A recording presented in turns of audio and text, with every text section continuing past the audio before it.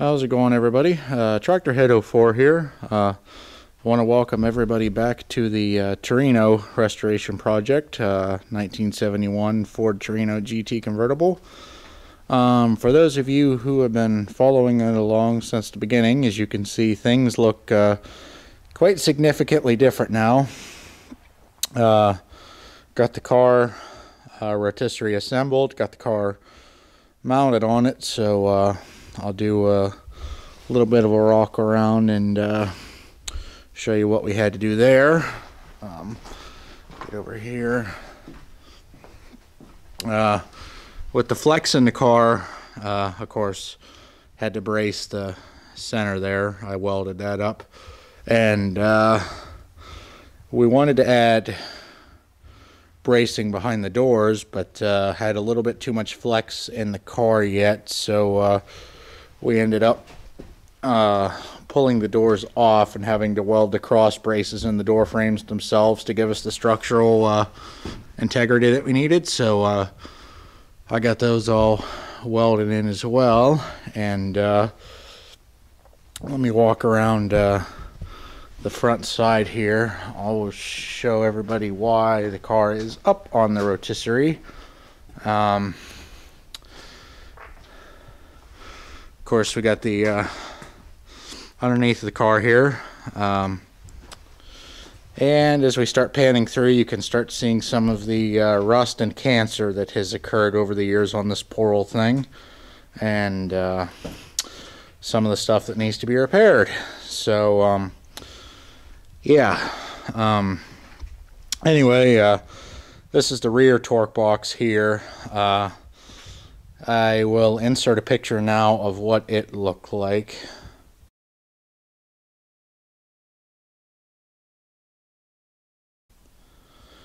But anyway, like I was saying, this is the rear torque box. Started working on it before I had a chance to film. I apologize for that. Sometimes I have a bad habit of just kind of getting going on stuff and not thinking to pick the camera up and document some of the progress. But anyway, as you can see, the top layer of it, the top box part of it, was really bad, and front one here as well, not too great. Inner rocker, as I showed, is completely gone, so that's going to have to be completely redone. This is the driver's side of the car that you're looking at right now. Passenger side isn't as bad. Definitely needs a little bit of work as well. As you can see, the floor pan's been patched there. Got some holes there. This torque box has been patched over, but I think we're going to pull it out and redo it just to see what's underneath there for rust. So definitely quite a bit of metal fab and welding ahead of us.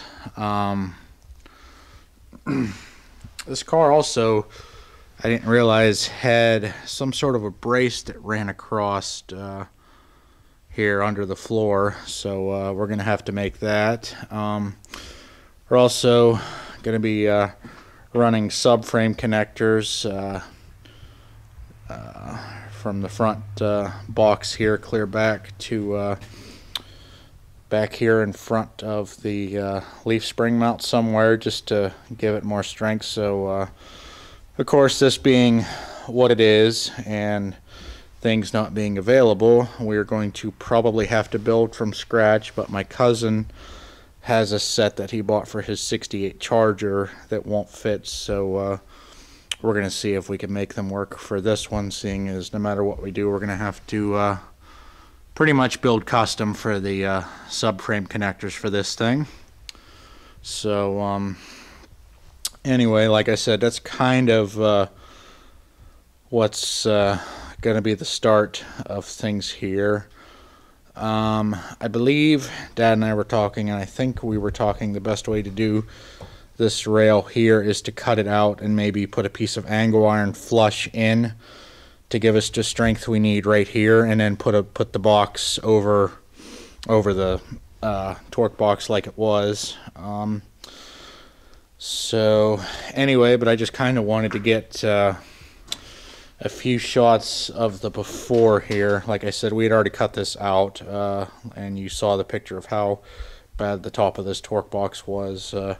Rocker panel, as I said, gonna need completely remade. The front of this torque box, I think we're going to be able to save the main part here possibly and just add on to the bottom here. Not sure yet. But anyway, I'll walk around and show you some of the toys we have to play with now, courtesy of my cousin, generously lending it to us.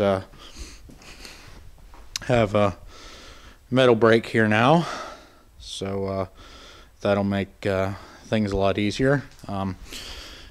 This is what is going to be inner rockers and some of the structure. This is a 4x8 sheet of 16 gauge steel, so that'll be getting turned into our car panels here pretty soon. Also, he lent us his bead roller, so that'll make it nice to put a couple beads in if we have to replace floor panels and whatnot. So and he also lent us this neat little air-powered spot sandblast gun, so that'll make it real nice for getting into some of these hard-to-reach crevices and stuff and getting them cleaned up to weld and put new steel in.